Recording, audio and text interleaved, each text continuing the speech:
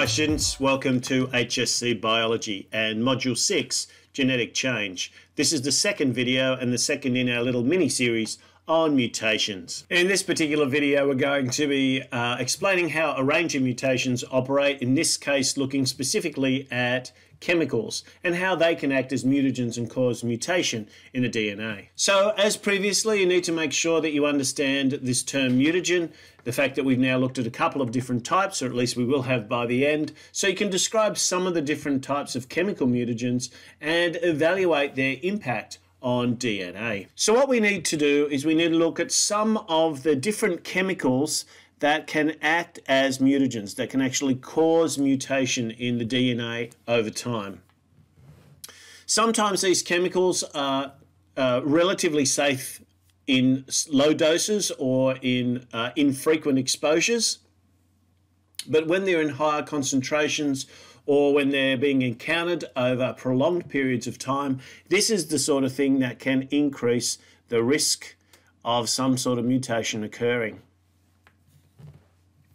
Because they're chemicals and they need to get into your cells, there needs to be some way for them to do that. So there's a couple of easy ways. We can eat them, they can be ingested, we can breathe them in, so we can get them into our lungs, and also we can absorb them directly through the skin. So there's a couple of different ways, 3 ways in particular, that we can look at for the entry of these sorts of chemicals into our bodies and specifically into cells where they can cause some damage.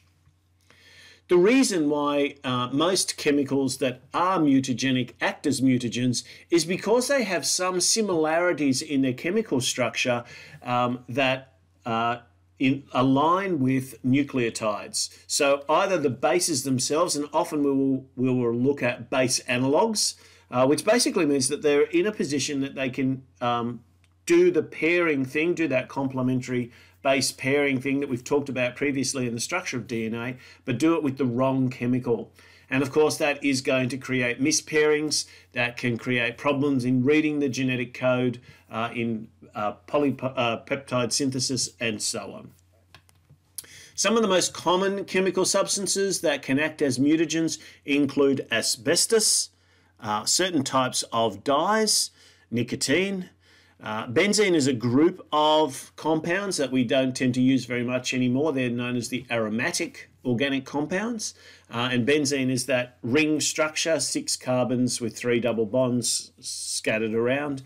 And it has been linked to cancer-causing change in the DNA. Agent Orange may be something, particularly if you do some history, or if you know your history well, you might be aware of the effects of Agent Orange. Nitrites, mustard gas, cigarette smoke, preservatives. There's a worrying list of chemical mutagens and a lot of different types of chemicals that can get into the cells, into the nucleus, and to actually make change in the DNA. And obviously this sort of stuff is easier to get to during times of cell replication, because obviously the nuclear membrane's broken down, free nucleotides are moving around in the cytoplasm, joining up as replication takes place. And so therefore, if there are any other chemicals present that shouldn't be there that might interfere with these processes, well, this is an ideal time for them to make their appearance. So what we want to do is we want to look at some of these base analogues in a little bit more detail. Now, if you're not a chemist, this is probably a scary kind of a slide for you. If you are a chemist and possibly at this stage of your course, you may actually be starting to look through and identify some different functional groups. And if you are, great. If you're not, great. What we need to do is not try and memorize any of these structures. We simply need to look at similarities. So a normal nitrogenous base would be adenine, okay? That's our A base. Make sure that A looks like an A. It's our A base. So it's got our ribose sugar on it over here, and then it's got our little nitrogenous base here, which is our A. Now, that's going to slot into the DNA structure. The sugar, the ribose sugar, is going to link in with the phosphate strand. And then this A is going to bond to a T. And you can see that when I compare this with the base analog, which is this one over here, this 2-aminopurine nucleoside, what I'm noticing is that it's attached to the same sort of sugar, This structure here is the little sugar. It's our ribose sugar, our 5-carbon sugar. So for the non-chemist, 1 carbon there, 1 carbon there, 1 carbon there, 1 carbon there, and another carbon there. So 5 sugar carbon.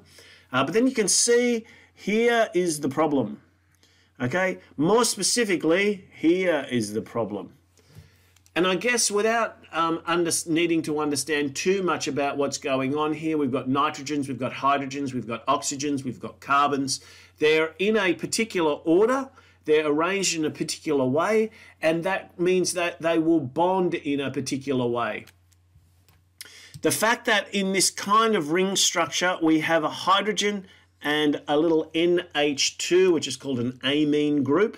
And you can see that they're basically the same ones on our actual adenine base, but they're flipped. They're flipped back to front, if you like. They're, the one that's up is down and the one that's down is up. So there's not very much difference between these, just enough for this one to enter into a position where an A would. So specifically, if you're looking at trying to, say, pair an A with a T, you get one of these ones jumping in. It's not going to bond exactly right, because we know one of the important things about bonding is these things need to line up properly, and so they don't have things in exactly the right line, but they're close enough that could interfere with the DNA molecule.